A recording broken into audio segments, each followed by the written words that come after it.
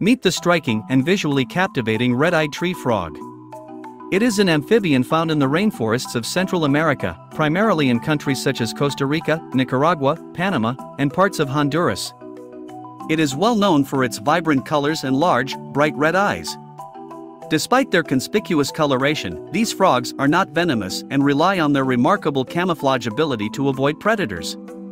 Unlike many frog species, red-eyed tree frog fathers play a role in caring for the eggs. The males will moisten the eggs with urine to keep them from drying out and to prevent fungal growth. Red-eyed tree frogs can absorb water and some nutrients through their skin, which can be helpful during times of drought or when they need to rehydrate. To protect their offspring, the frogs sometimes lay their eggs on leaves above bodies of water with predatory fish.